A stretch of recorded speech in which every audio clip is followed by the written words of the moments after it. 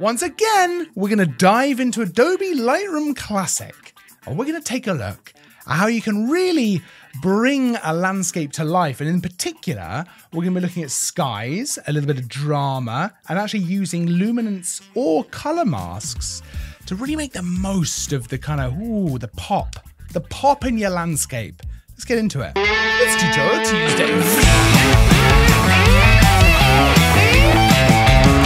Welcome back to Tutorial Tuesday, where each and every Tuesday, we bring you a brand new, fresh photography tutorial. Let's just dive in. So as you can see from this photo, I've already done a little bit of editing, right? So just kind of, adjusting a few global settings, highlight, shadows, a little bit of clarity, stuff like that, just to try and make the image, getting it where we want to get it to. But without masks, I think it's still looking a little bit flat. And a big part of the problem with this photo is the sky. And we probably want to emphasize this middle section a little bit more as well. Now, it's very easy to do that. And you might know where we're going with that if you've seen a lot of our previous videos. Let's go ahead over to the masking panel here.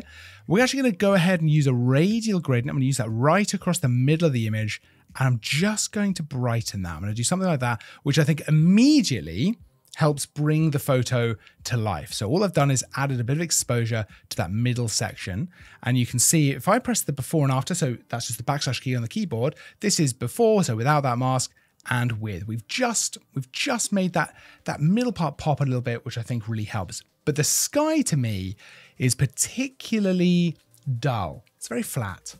Now we could easily go in and dehaze it, right? We could just go ahead and go create new mask. We could go select sky.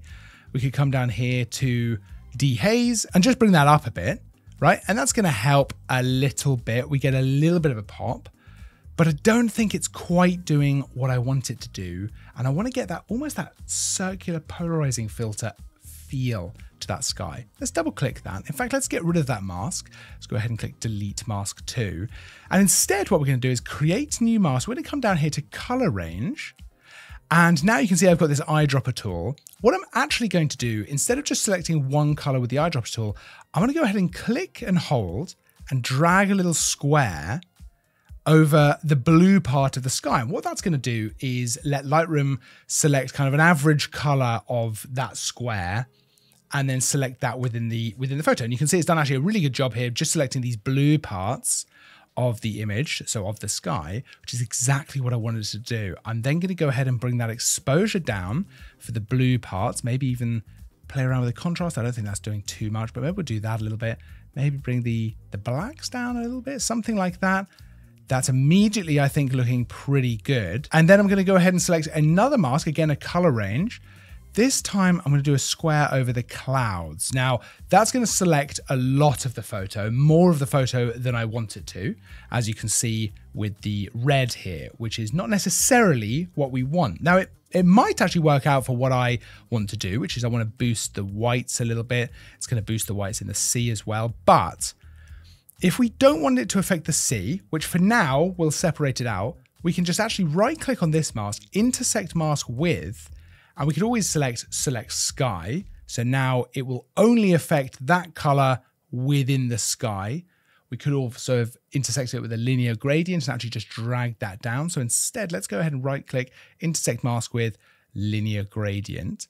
And then I'm going to go ahead and drag that down from the top. And you can see now we are only affecting these clouds, but where it intersects with, I believe now, both the sky, and that linear gradient. So we've done a double intersect, which is really honing in on where we want this mask applied. And you can see exactly where that is with this red overlay. Now, if that's not actually showing for you the overlay, you can always press O on the keyboard to actually activate or deactivate that overlay, which is really useful. Now what we're going to do is boost the whites here. I might even just bring the exposure up a touch, contrast up a little bit. I'm going to come down and actually just bring the clarity up a little bit as well. So if we look at the difference now with all these masks on and off, in fact, I can do that with the backslash key. This is how the photo looked when we started. This is where we've got to. So we are really not only adding a nice bit of brightness to this middle section. Let's actually close the masking panel there. Nice bit of brightness to the middle section, but also making that sky much more dramatic, which I think is really cool. Now we can go ahead and do a little bit more here. Do another mask, linear gradient. actually bring this up from the bottom. And what I'm going to do is just darken that foreground a little bit. Again, if you've seen previous videos, you know I love doing this, just pushing the viewer's eye up towards kind of what is more of the subject of this photo. And then, you know what? Let's do one more. Let's do another color range here. Let's select the kind of white of the waves here, I suppose. That has selected an awful lot of the image. So what we're going to do actually is come up to this slider here, the refine slider, just bring that down quite a bit. So as you can see, as I bring that down, it's selecting less and less of the photo. We're going to right click, intersect mask with, and we're going to go luminance range. Now, what I want to do now is select an area of maybe a wave here. That's looking pretty good. And now what we've done is selected a color, which is the kind of white, but only where it's nice and bright. Right? So previously it was selecting a lot of the photo. Now it's only selecting it where it's nice and bright. I'm going to intersect it again with a linear gradient, which I'm going to bring up from the bottom and do something like this. I'm going to bring the exposure up a little bit, contrast, and actually maybe the whites just a touch. I just want to bring out some of the drama of these waves. And we could even go in one further, just make these waves feel a little bit more dramatic, right? Darken and kind of lighten different areas of it. We can come in here and maybe do a luminance range. So this is affecting different brightness values of the photo. I'm going to go ahead and select a darker area, something like this. There we go. That's what I want, is to select those bits of the sea, right? Perfect. Now we've got bits of the sky, not necessarily the end of the world, because if we were to actually darken that, I don't hate that in the cloud, if I'm honest with you. Maybe even bring the black down a little bit. That's pretty interesting. We don't want to go too crazy with this because we'll start running into a bit of an issue where, look, if I darken this too much, it just starts looking crazy, which we don't really want. So we want to be a little bit subtle with this, and this is generally true of a lot of editing. I mean, just generally, but certainly with the masks, you don't want to go too crazy. But this is now feeling very dramatic. You know, we're getting a sense for the slightly more, the rougher conditions, should we say. Let's look at before and after. So this is where we started. This is where we've taken it to. Just there's much more contrast. It just feels, there's much more kind of life to it. You know, we get a real sense for the feeling of the day. You can almost feel the wind and the cold. And that is what I really wanted to convey with this photo, because that's what it felt like being there on the beach, right? This is much more dull. You don't have those feelings. Much more exciting. Let's do this with one more photo just to really kind of hammer it home.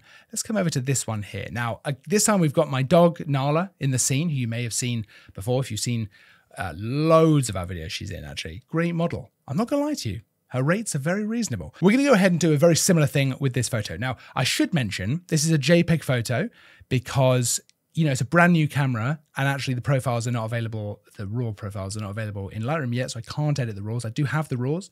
But for now, we're working with a JPEG. But that does just go to show actually how malleable these JPEGs are still. There's a lot you can still do if you are shooting JPEG. So yeah, it's not the RAW is better for if you want to do loads of stuff. It's not the end of the world if you're shooting JPEG. Let's go ahead and use the masking panel up here. Now, the very first thing I might want to do is just brighten Nala a little bit. I can actually come over here to the left. I'm going to go ahead and use these presets. Adaptive subject. This is just built into Lightroom.